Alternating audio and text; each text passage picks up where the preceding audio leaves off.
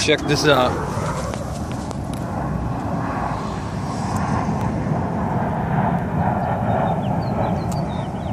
Look how fast they're moving.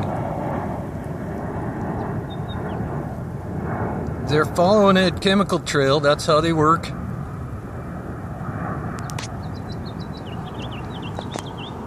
And this one goes all the way down this curb. Clear the heck down about 20 feet down that way to a rotten piece of wood that they're all eating.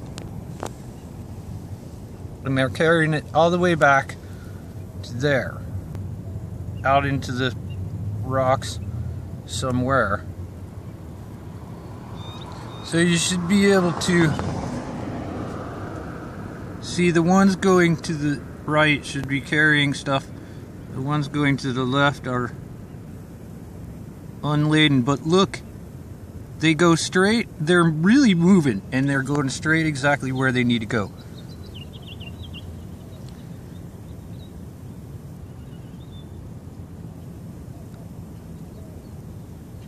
And the way that works is when an ant comes back to the hive carrying something, it leaves a chemical trail behind and the other ants follow it.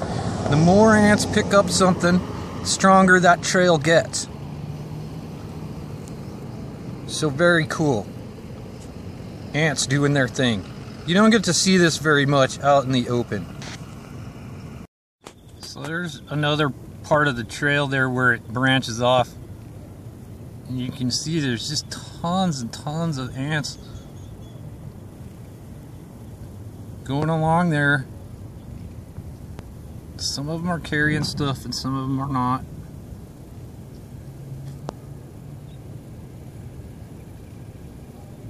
They're so fast.